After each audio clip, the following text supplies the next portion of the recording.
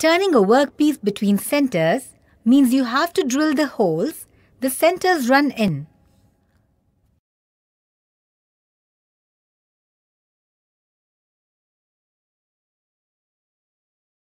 Once you have drilled the holes, begin by fixing the revolving center in the chuck jaws.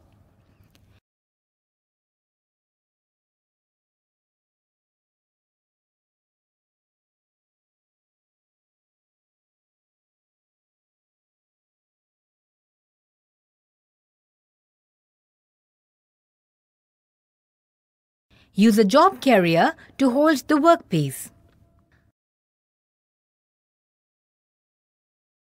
Fix the job carrier with the help of Allen bolts and clamp it towards the end nearest to the spindle. Go on to mount the workpiece between centers with the carrier resting against the revolving center. At one end, it is held by the revolving center, and the other, it is held by the center of the tailstock.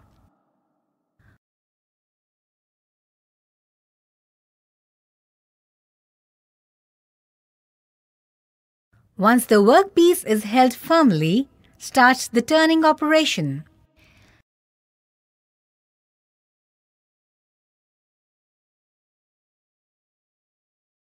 Let's recapitulate the broad steps you need to perform to hold the workpiece between centers. Step 1. Fix the revolving center. Step 2. Mount the workpiece. Step 3. Perform the turning operation.